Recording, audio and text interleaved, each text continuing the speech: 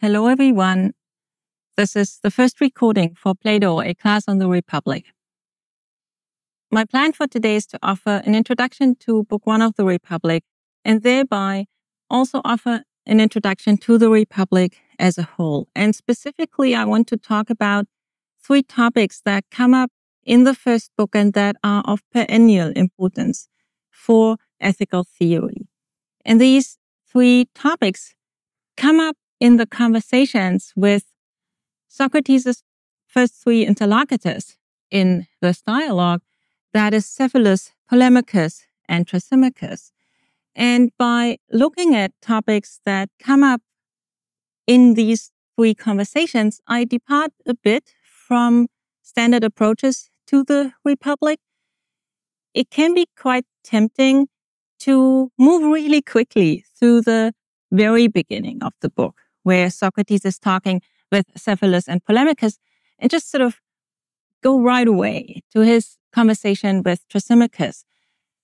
Because Thrasymachus is one of the most memorable bad guys in Plato's work and offers such intriguing challenges and responses to Socrates' arguments that it is kind of attractive to engage with this in-depth and turn to this almost immediately when one starts to read the Republic. However, I want to propose that premises and ideas that come up even earlier in the Republic, in the conversations with Cephalus and Polemachus, are also worth thinking about.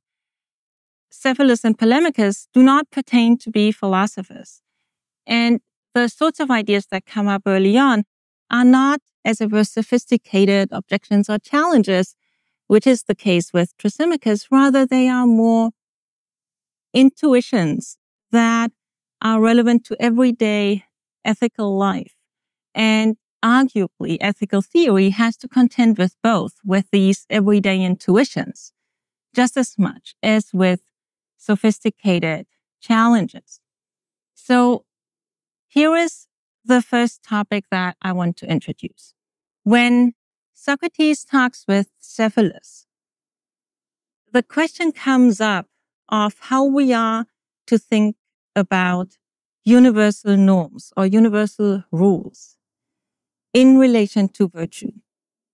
And that is one of the most widely debated questions today in contemporary virtue ethics. So how does this work? Cephalus is a wealthy man who is reflecting on his life. He is fairly old and he thinks that he's going to die soon. And so he says that, well, the best thing about having been wealthy is that he never did any of these unjust things. Well, what are these unjust things? Then he gives us a list of, as it were, action types such as deceit, fraud, not returning something that belongs to someone else. And Socrates' response are interesting. I've always wanted to know what justice is. And you are saying, apparently, that justice is to speak the truth and to return things that belong to others. But immediately, once Socrates has formulated that proposal, he raises an objection. And he says, well, Cephalus, if that is kind of your view, then what are you going to say about the following kind of case? Suppose a friend of yours gives you their weapons for safeguarding, and then the friend is drunk and wants the weapons back. Quite likely, you are not going to return what belongs to the other person, and you will probably also not speak the truth in all respects here. So as if we're imagining that the friend says, where are my weapons? And here we have 2 examples for types of actions that might be quite good candidates for, where we find universal norms compelling, truth-telling, and returning things that belong to others. But we can easily, it seems, come up with a case where we think, well, maybe then there are exceptions. So this passage is often quoted with respect to the quite difficult question of whether virtue ethics, or a type of ethical theory that puts virtue at its center, has any kind of room for universal norms. Okay, turning to the second topic and to the conversation with Polemachus. Cephalus, as it were, hands over to Polemachus, who is his son. And Polemachus says, here is his view on justice. He would turn to Simonides. Simonides is a famous ancient poet. And Polemachus quotes that according to Simonides, one should give to everyone what is owed to them or what is due to them. And then he says, well, as it were, with respect to the case of the friend who is drunk and the weapons, he says, well, and of course, Simonides would somehow add that one should do this reasonably. Now, Socrates responds by saying, I don't know what Simonides means. And that brief moment, as it were, expresses or flags a problem that is discussed in many approaches in ethics. Namely, it seems that there are some quite abstract principles which, when you hear them, you think, yeah, that is compelling. One should do what is reasonable. One should give to everyone what is due to them. But then once you ask yourself, what does that mean? What would I do in order to do what is reasonable? What would I give to others in order to give to them what is due to them? You might feel that is simply not sufficiently action guiding. And the most famous passage on this type of problem is Aristotle's Nicomachean Ethics, Book 6, Chapter 1, where Aristotle says that, well, sure enough, we should do what right reason prescribes. That is true, but not clear. And what that means is that it is true that we should do what is reasonable, but it is not illuminating. It is not sufficiently informative. And once Socrates has, as it were, in just one brief question, made that kind of point, Polemachus says, well, I think what Simonides means is that one should help friends and harm enemies. And that is then refuted by Socrates. And we kind of see that someone who says something that in abstract formulation, such as to give to everyone what is due to them, where that sounds quite compelling, then someone may have in mind that what that means is to help their friends and harm their enemies. And that, as it were, just flags that there could be any number of interpretations for this kind of pronouncement, and that really the substance of an ethical theory is going to be the interpretation of this abstract principle rather than the principle itself.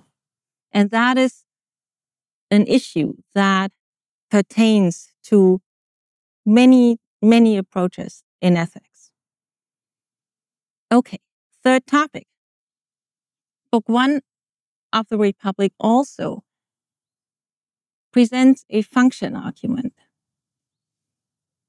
Now, when we think about the function argument, it is quite difficult not to think about Aristotle's Nicomachean Ethics, simply because Aristotle's function argument formulated in Nicomachean Ethics 1:7 is extraordinarily famous, and it is a cornerstone of virtue ethics. Anyone who is at all either objecting against virtue ethics or aiming to develop a version of virtue ethics is going to engage with it. But it is interesting to see that there is also a function argument in Book 1 of the Republic, which is much less famous, but still worth thinking about. So how does it work? Socrates says that for everything that has a function, and that is a kind of customary technical translation of the Greek term ergon. And literally that means everything that has work, a job, something that it does. And we can also say something that has a characteristic activity. Whenever that is the case, then the thing also has a virtue. And the virtue of something is going to be that it engages in its characteristic activity excellently well. So what is going to be the function of the human soul? Socrates says the function of the human soul is to govern, to deliberate, and to take care of things. And then he says, as it were, without criticizing this suggestion, well, the function of the soul is to live. Now, you may think those are two claims. They are not saying the same thing. And if we were to claim that it is the function of the human soul to deliberate and to govern and to take care of things, then we would be, given our premises, committed to the further claim that hence the virtue of the human soul is to deliberate well, to govern well, to take care of things well. But Socrates goes with his second pronouncement. He says, okay, so the function of the human soul is to live, and hence the virtue of the human soul is to live well. And then, doesn't it seem that someone who lives well is happy? Yeah, sure. And then, all of a sudden, it looks like we have demonstrated what is one of the most contested demonstranda of the Republic, namely that someone who is virtuous is happy. And that may seem surprising. That was a pretty fast argument for something that has been presented as really contentious. Now, at the end of the first book of the Republic, this is precisely how Socrates assesses things. He says he thinks he moved too quickly. He's not happy. And he would like to think more and more deeply about the sorts of things that have been discussed in the conversation so far. And sure enough, there are going to be books 2 to 10 to think more deeply about these matters. But I want to propose by way of conclusion that each of the 3 themes that I sketched a little bit gives us an important takeaway. And that is to some extent only, something that I'm saying by way of example, because there is a lot more going on in book 1 and there aren't just these 3 takeaways. But given the 3 things that we discussed, I want to propose that one question to take away is, what is Plato going to say about universal norms? Do they have any place in a theory of justice? Second, is he going to return at all throughout the Republic to the question of these highly abstract principles, such as give to everyone what is owed to them, and do they have a place in his proposal or not? And 3, we can sort of already see from this short function argument that a lot is going to hang on what we will say the human soul does, because presumably that is going to help us formulate a theory of virtue in the human soul. So we will need to ask, well, what are the activities of the human soul? And that actually is going to be one of the biggest themes in the Republic.